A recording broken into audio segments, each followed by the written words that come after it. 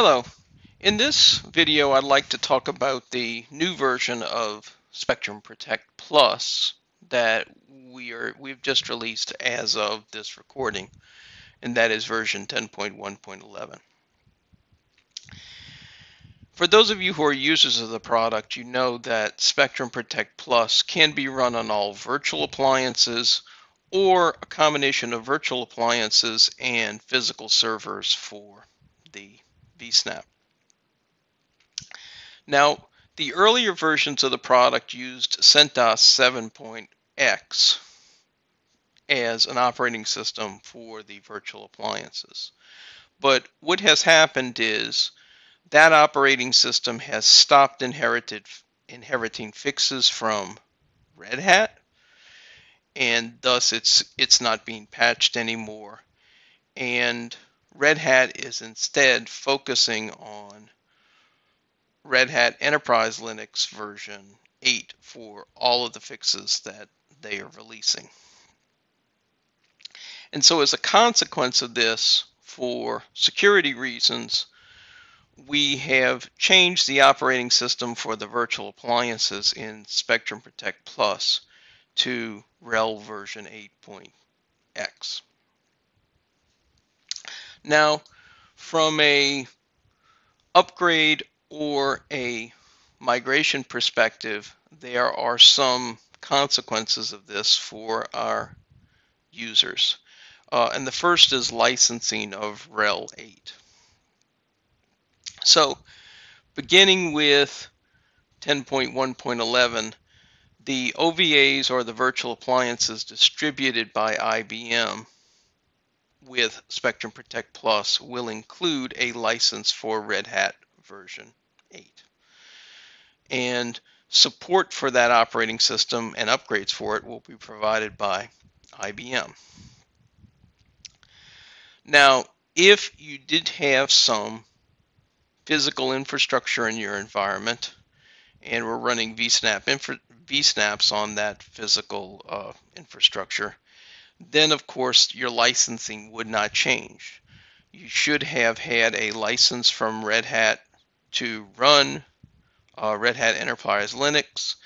That will continue as is, and your OS support will be provided by Red Hat.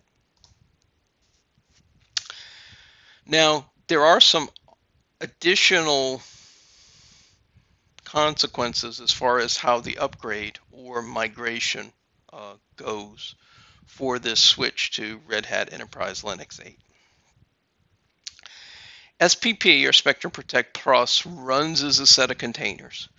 And if you're running in that environment, this does not affect you. You're going to just go ahead and upgrade in place as you usually do, and there's not any special processes that are needed. But if you're running the virtual appliance that used to be running CentOS 7, we're not able to provide an in-place upgrade from the old appliance. So what you're going to have to do is deploy a new Spectrum Protect Plus appliance, either VSnap or SPP Server, and then either move the disks to that new appliance if it's a VSnap, or migrate the catalog to that new appliance if it's the Spectrum Protect Plus server.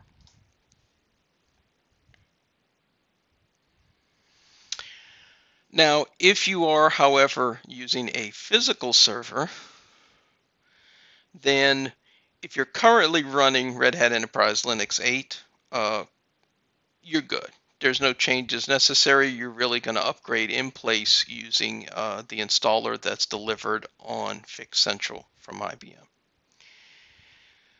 And if, however, you are running a version of Red Hat Enterprise Linux that is not 8.x or a version of CentOS, which used to be supported, then as a physical server, there is going to be no in-place upgrade, and you must install RHEL 8 and do this migration of the configuration and disks, just as if you're running the appliance.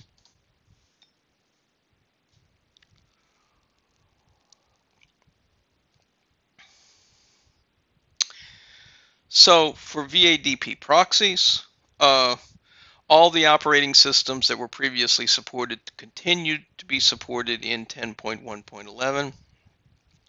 If you're running a standalone VADP proxy, then there's really no change needed, and the proxy will be auto-upgraded when SPP is upgraded. And if you're running a VSnap server, or your proxy on a VSnap server, if the VSnap is upgraded in place, the proxy will be auto-upgraded as usual. And if the VSnap server is migrated, then basically you're just going to reinstall from the Spectrum Protect Plus server after the upgrade. Now, in terms of planning, these upgrades and migrations are going to require some downtime because you're going to have to pause the schedules and move the disks on your VSnap. So from a planning perspective, we are recommending that you kind of do this in a gradual rolling manner, maybe doing one VSnap at a time, and finally doing the Spectrum Protect Plus server. While you're doing this, if it takes more than one change control to do, your regular jobs can continue to run, and you can continue to do your backups, and your environment can continue to work.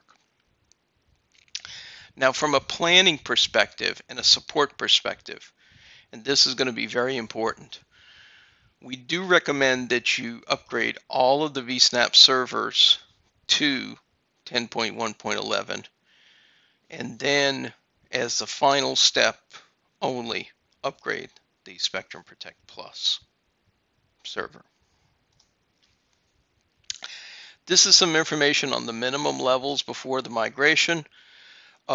In our traditional manner, we're supporting 2 versions back, so you should be running 10.1.9 or 10.1.10 on your SPP servers and your VSnap servers.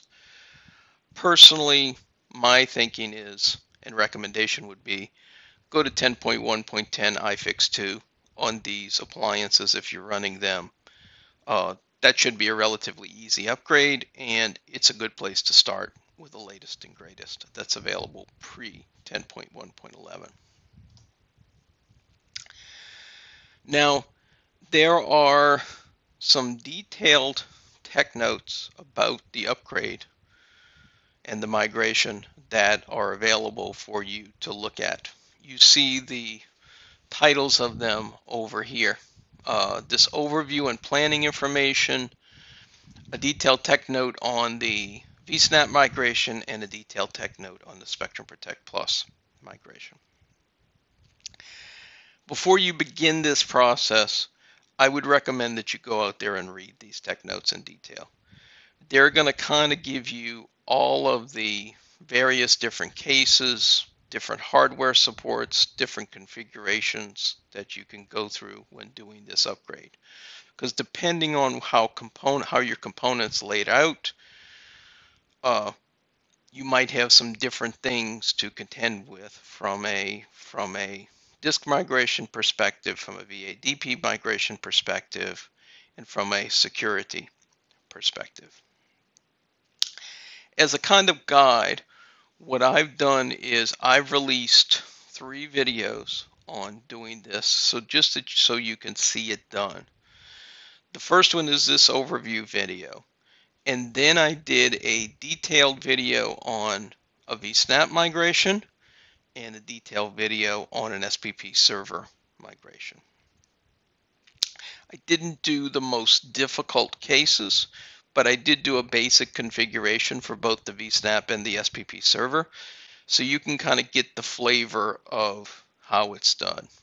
And I would strongly encourage you watch those videos as you proceed with this upgrade and migration process. So that's the overview. Go out and watch the VSnap migration process and the SPP migration process videos just to kind of get a flavor for it. And I hope to see you soon on another video for Spectrum Protect or Spectrum Protect Plus.